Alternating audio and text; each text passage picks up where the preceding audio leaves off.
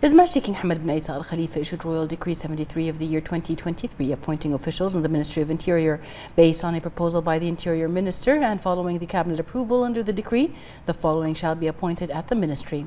Brigadier General Salman Mohammed Al Zayed Al Jalahma as Director General of the General Directorate of Guards. Brigadier General Isa Hassan Mohammed Al Gattan as Director General of the Capital Governorate Police Directorate. Brigadier General Saleh Rashid Fahad Al Dosiri as Director General of the Northern Governorate Police Directorate. Brigadier General Ali Mohammed Jassim Al Kbesi as Director General of the General Directorate of Civil Defence. Brigadier General Sultan Ahmed Jum'a Al Ka'bi as Director General of the Muharraq Governorate Police Directorate. Colonel Ammar Mustafa Ja'far Al Sayyid as Assistant Chief of Public Security for Community Affairs. Colonel Ibrahim Khalifa Ibrahim Al Dawadi as Director General of the General Directorate of Public Security Presidency Affairs. Colonel Ahmed Jassim Mubarak Al Hitami as Director General of the General Directorate of Port Security. Colonel Abdullah Ahmed Abdullah Al Isa as Commander of the Police Aviation at the rank of Director General. Sheikh Salman bin Rashid Mohammed Al Khalifa as Assistant Under Secretary for Administrative Affairs. His Majesty the King also issued Royal Decree 74 of the year 2023 appointing Deputy Governors at the Northern and Southern Governorates based on a proposal by the Minister of Interior. Colonel Abdullah Ali Rashid Mentor was appointed as Deputy Governor of the Northern Governorate, and Colonel Hamad Mohammed Abdullah Al Khayyat as Deputy Governor of the Southern Governorate. Their tenure will extend for 4 years. His Royal Highness the Crown Prince and Prime Minister Prince Salman bin Hamad Al Khalifa visited the Supreme Council for Women, the STW, and met with Her Royal Highness the wife of His Majesty the King and President of the Council, Princess Sabika bint Ibrahim Al Khalifa. The visit took place to mark the 22nd anniversary of the STW. His Royal Highness highlighted Team Bahrain's efforts in advancing the Kingdom's comprehensive development goals led by His Majesty King Hamad bin Isa Al Khalifa. His Royal Highness also noted the executive positions and leadership roles that Bahraini women have attained within Team Bahrain thanks to the efforts of Her Royal Highness. His Royal Highness expressed pride in the progress made by Bahraini women through their creativity and innovation, commending their efforts across public and private sectors work streams. His Royal Highness emphasized that the STW's 22nd anniversary is a statement to the accomplishment it has achieved in supporting Bahraini women through its various strategies, programs and initiatives led by Her Royal Highness.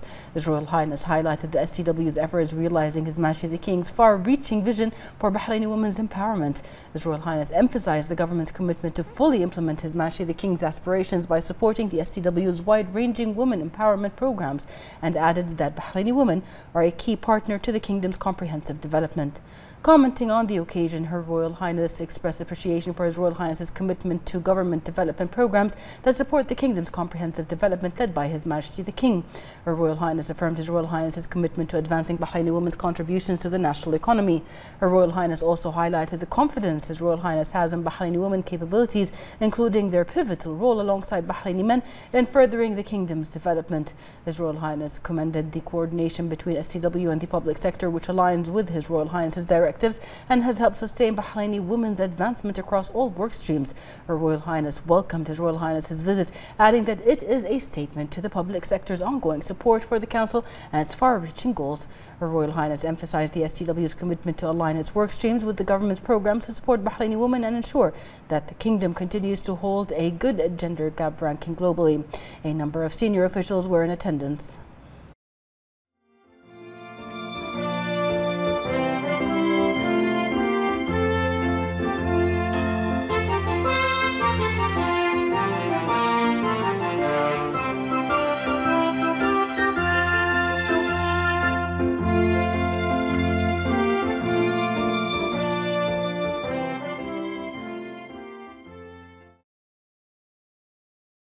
The continuous follow-up efforts and directives of Her Royal Highness the wife of His Majesty the King and President of the Supreme Council for Women, Princess Sabika bint Ibrahim Al Khalifa, contributed to Bahraini women reaching the status that they hold today in various fields and at all levels.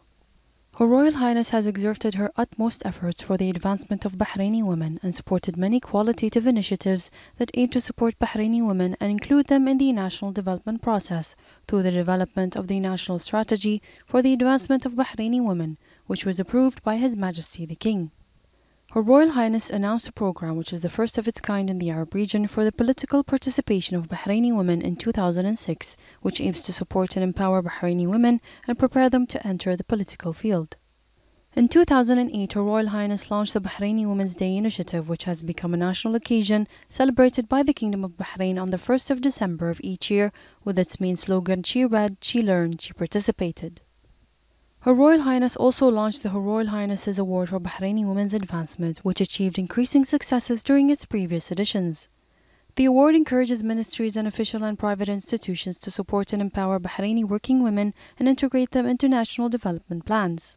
Bahrain's experience turned global with the allocation of the United Nations Women in partnership with Bahrain of Her Royal Highness's International Award for Women's Empowerment in June 2016. Within the frameworks of Bahrain's endeavour in cooperation with the international community to demonstrate the sustainable progress achieved in ensuring competitiveness and fair participation between the two genders. In order to create equal opportunities for women and men in the programs, projects and services provided by the Kingdom, the Supreme National Committee was established to follow up on activating the Bahraini model for integrating women's needs into the government's work program headed by Her Royal Highness. Upon the initiative of Her Royal Highness, the Imtiaz initiative was launched for young Bahraini businesswomen to highlight young competencies in the field of entrepreneurship. Her Royal Highness was keen to develop national programs aimed at family stability for Bahraini women to achieve security and safety for the family, which contributed to introducing many services for Bahraini women, including housing services and the opportunity for children of Bahraini women married to non-Bahrainis to obtain the Bahraini nationality, in addition to many programs that focus on stabilizing the legal status of Bahraini women at the family level. Her Royal Highness also follows up on the work and programs of various women's associations in the Kingdom and seeks to cooperate with them at the levels of women and family work. Her Royal Highness also pays great attention to the role of young people in developing future policies and preparing them as leaders of women's work in the future. Her Royal Highness has been granted many awards and honours for her active role in the fields of women's and social work in appreciation of her efforts and honourable stances aimed at raising the status of Bahraini women, their progress and development in all fields. His Royal Highness the Crown Prince and Prime Minister Prince Salman bin Hamad Al Khalifa issued Edict 66 of the year 2023, appointing a director in the executive body of the Supreme Council for the Environment, the SCE, based on a proposal by President of the SCE. The edict stipulated that Layla Ali Ahmed Sabil is appointed the director of the Climate Change and Sustainable Development Department in the executive body of the SCE. His Royal Highness also issued Edict 67 of the year 2023, transferring a director in the Ministry of Interior based on a proposal by the Minister of Interior. According to the edict, the director of the Human and Financial Resources Directorate in the General Coordination Organization for Governance at the Ministry of Interior, Khulud Abdullah Khalifa Hamada, shall be transferred to be the director of the Civil Personnel Affairs Directorate at the same ministry. His Royal Highness also issued Edict 68 of the year 2023, appointing officials at the Ministry of Foreign Affairs based on a proposal by the Minister of Foreign Affairs. The edict stipulated that Ali Khalid Ali Al-Arifi is appointed the head of Al-Madar Center and Ahmed Mohammed Al-Tarifi is appointed the head of the Arab and African Affairs Sector. His Royal Highness also issued Edict 69 of the year 2023, appointing a director at the Ministry of Labour based on a proposal by the Minister of Labour.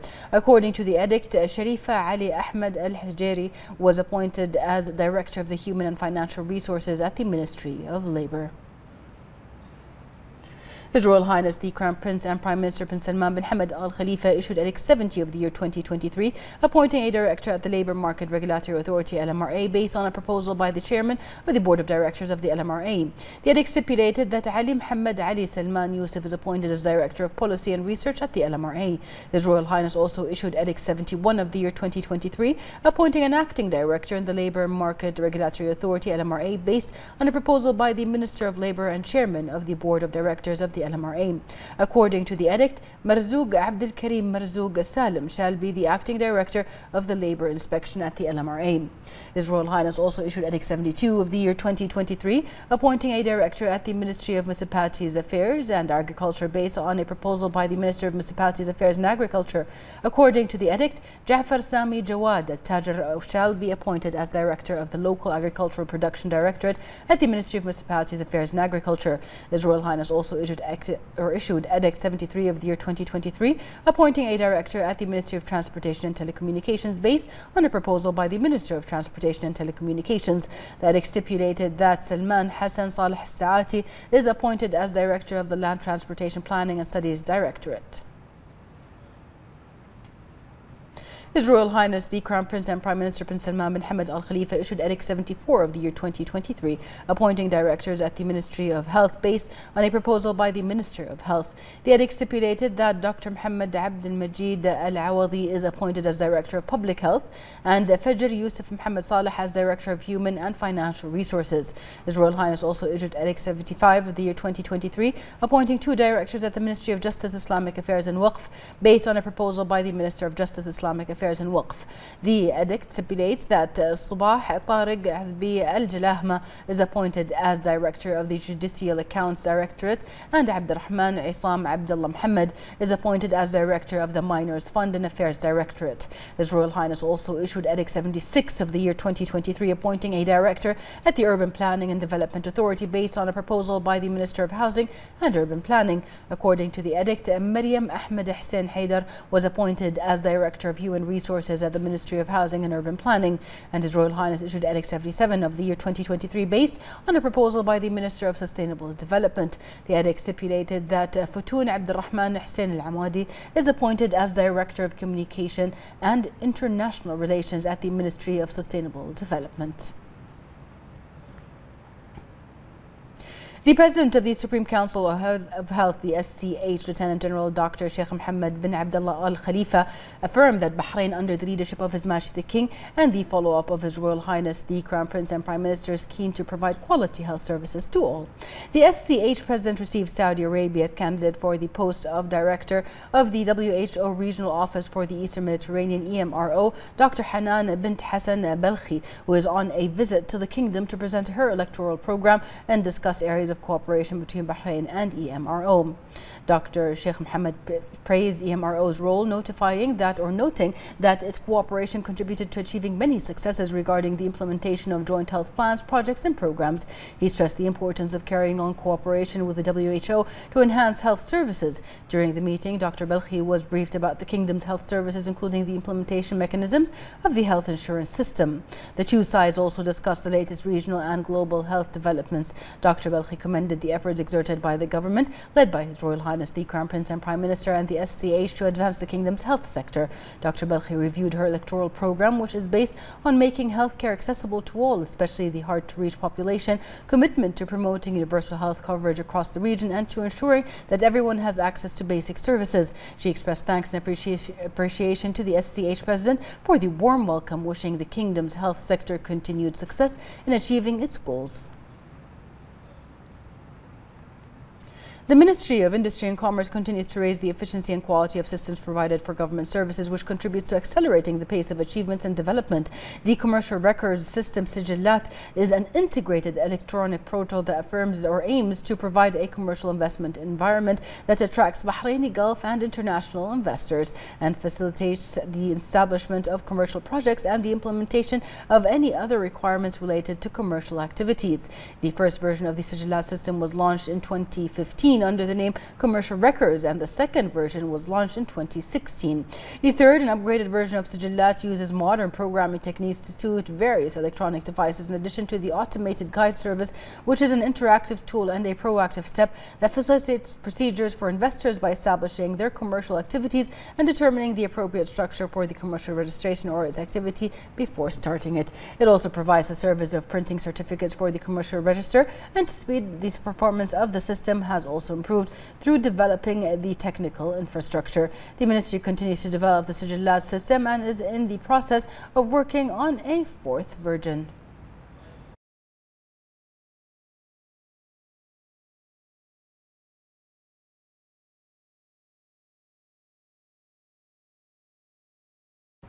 According to FTTH, Council Europe's 2023 global ranking, which assesses levels of fiber optic connectivity consumers' homes, Bahrain ranked among the top 20 countries around the world in terms of the spread of fiber optic. This came due to the efforts exerted by the Telecommunications Regulatory Authority to enhance competition in services. The report of the FTTH affirmed the decrease in home broadband prices in Bahrain to more than 18% and mobile to 16%, in addition to the decrease in mobile phone services price compared to other GCC countries by more than 58%. Data for this year revealed an increase in the number of home broadband users by more than 7%, which provide fast and reliable internet connection to more people.